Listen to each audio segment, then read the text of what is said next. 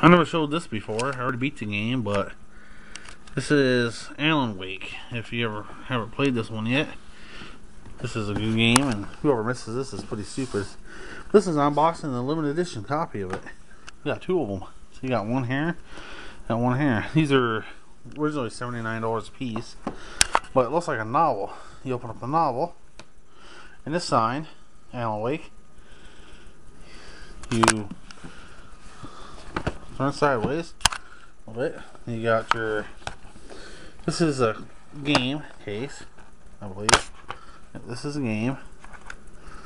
Comes its own box, black box, Xbox box, and not much artwork on it.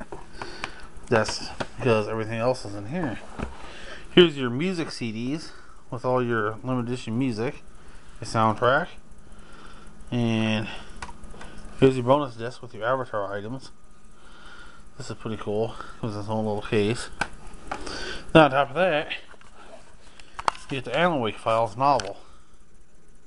And of course, you look through it. It's got info on characters, it's got info on events, notes from the game, who people are. Then, most people never know something special about this. You'll take the cover off this book, flip it open, and there's the light. There, from the game. Then, let's see, I think, no, that's it for that.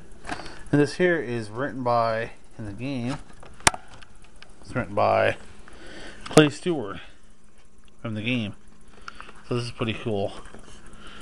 Pretty cool book. If you look through it, actually, if you look through it, it's talk about Microsoft. It's published by Microsoft or something like that. So this is pretty good game to miss, and I recommend picking it up as soon as you can. The single player is awesome, and if you get the limited edition, you get the code for the first part of the downloadable content.